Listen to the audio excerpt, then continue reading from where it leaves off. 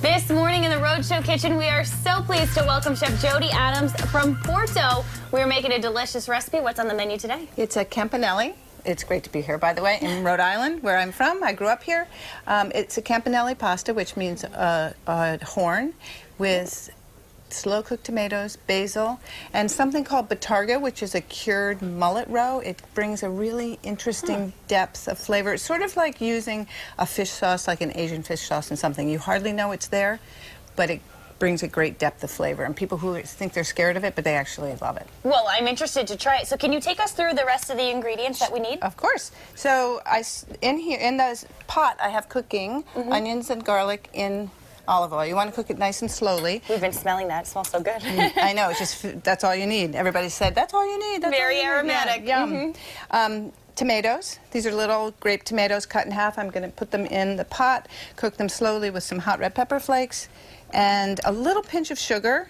This is a great recipe to do in the winter because you can use fresh tomatoes because these are always good, but you might have to add just a tiny bit of sugar to bring some sweetness to them. Okay. And then that cooks slowly, and at the last minute we throw in some basil and a little bit of butter if you want it, a little bit of cheese. The pasta cooks, and this cooks quickly because it's fresh. Yes, that's what I like about fresh pasta.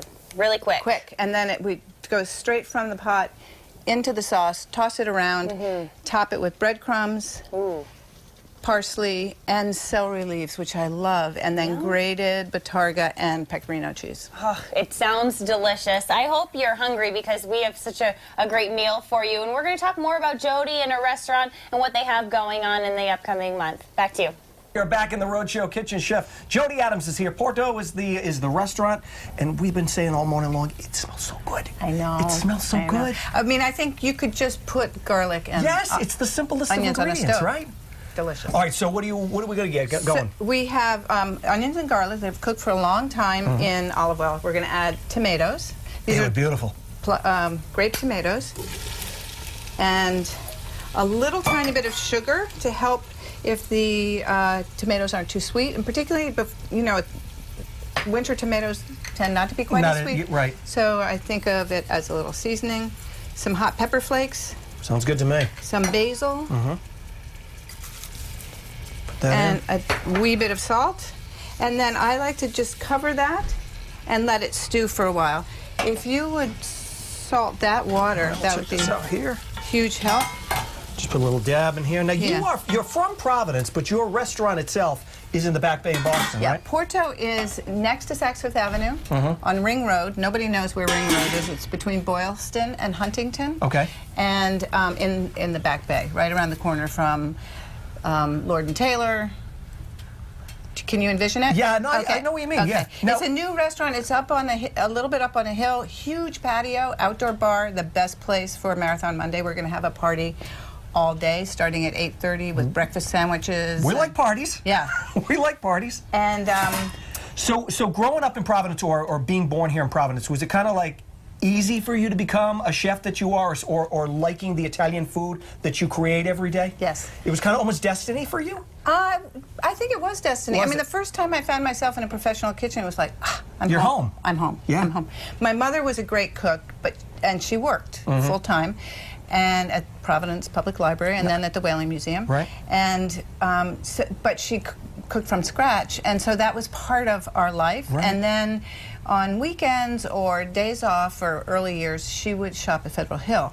So I was introduced to Federal Hill early. The pasta store. Doesn't get any better than that. But what's the name of the pasta store? Oh, God, you're putting me on the spot. We have this Roma up there. Yeah. There's a bunch. Oh my God. Venda. Yes. Venda. Yes. And the chicken place, and the vegetable place, and the place where you got a bread. It was called rosemary cake. I don't know why it was called rosemary cake, but anyway, it was delicious. Had dried fruit in it. So, and that's where you really got going. And also, I cleaned up the dishes at Nancy Verdi Barr's cooking school here in Boston. All right, so this is we are going to put the rest of this together and also talk about the restaurant located in the Back Bay in Boston. Also hear more about how she got all this started. Back to you. We are back in the Rhode Show. Kitchen chef Jody Adams is here. Porto is the restaurant. We're ready to put pasta in. Dump it in. Dump it in. You already salted the water. Yep. This is fresh. We just made it, and so it'll take no time. Okay. And Kayla, you can just stir in like a it's little hot. butter. All of what you've measured out here? I'd put in half. Okay. You put a little bit at a time. And we were saying that looks like magazine stuff. That is And it picture smells perfect. beautiful. Isn't it? And it's so simple. Oh, and wow. you can make that and have it in the fridge for 2 weeks. You know, it'll last. Yeah. It's And just- as it sits, it just gets better. it gets better. It gets Kind of better, right? marinate all Yeah. together. I like this too because a lot of people, maybe even in their home gardens, they'll grow some herbs or tomatoes, maybe both, so you can use your fresh ingredients when the weather gets nicer. And I'm going to put the top on just to speed this Yeah, baby. because this isn't going to take very long because it is the fresh pasta. Fresh pasta, Yeah. but I do want it to speed it up. And it's nice to keep the integrity of the tomato. That's why you cook it very slowly. And we have this dish on the menu at Porto right now. It's Which is in Boston. Which is in Boston. Great. In Back Bay. Back Bay? Next to Saks. It's Mediterranean and with a focus on seafood. Got it. We're in New England. Yeah. So you need that too. Take advantage. And you've had a great career. You grew up here in Providence. You own the restaurant in Boston now, but you've won a bunch of awards. You've been on different TV shows before. I was Top Chef Master. Top Chef, yeah. Yeah. Did you ever think, kid from Providence No. would go on to this great career? And I won't tell you how old I am, but it was a long time ago that I entered the business, and you just didn't see a lot of people, particularly women, who were leading kitchens. Kitchens didn't have the spotlight on them the way You do now. They Right. do now. Right. And so it was a bit of a stretch. My parents had no idea. They were academics.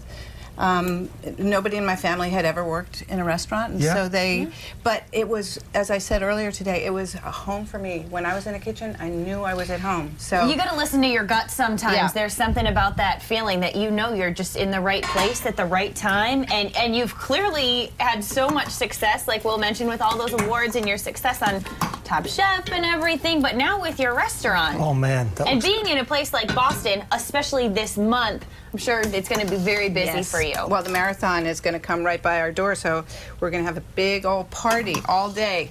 We don't open for breakfast, but we're You're going for that day. Yeah. Yeah. Oh yeah, Marathon Monday gets so exciting. So that just took a couple of, maybe a minute or so. So yeah, give it a stir. Oh yeah, we want to get all that flavor in there. This is what I learned from the Italians, the Providence Italians. You don't dump the pasta water out and rinse it with cold water. No, you need that. You need the starch, and you put the pasta straight into the. I'm going to just move this away so you can get a look. You want me to? I can take it for you. Should I put it right there? Yeah. Should we turn the burner off so we don't burn ourselves? If you want, sure. But you want to cook, as we were just then, cook the pasta in the sauce a little bit so that the pasta absorbs it. And there we go. And it Look at is, that. That looks especially beautiful. the choice of pasta like this that'll hold on to a lot of those great flavors. Yeah. And I like that we didn't mush up the tomatoes, that the tomatoes are still kept whole. It adds an extra layer of great flavor to it. Okay, are you hungry? Oh, you guys have been sure. here We're since starving. the That's beginning me twice. I'm ready to rock. hours. And if it gets a little, see how it looks a little dry? So I'm just going to take a little pasta water out. Put Use that it in to it. your advantage. Yeah. And then you have a lot of fun things that you're going to top this with, Yes. including a giant block of cheese. A blind block of cheese, a giant block of cheese, and Bottarga. So this is cured mullet roe. You find it all over the Mediterranean: Sicily, Sardinia, Puglia, France, Portugal, everywhere. It has high intensity of umami. You know that thick taste, that very savory taste. Would you like Just to microplane some of that? Yeah. Okay. Watch, that's hot. And it gives a depth of flavor, and it's not super fishy. And it's a beautiful color. And then some breadcrumbs. Which you've toasted. Yep. Yum. Some pecorino cheese. Okay. And then herbs. Cheese. That looks so good. Beautiful. And some people would say, I thought the Italians didn't serve cheese with fish. Right. The Bottarga is not as fishy as, it's not like shrimp or something like that. It's there. Well, it looks Mamma delicious. mia. We're so excited, and good luck on Marathon Monday. I'm sure you're Thank going to you. get a lot of people in there. We're going to give this a try, and if you want to try this recipe for yourself, you know where to go, rhodeshow.com. Give it a try.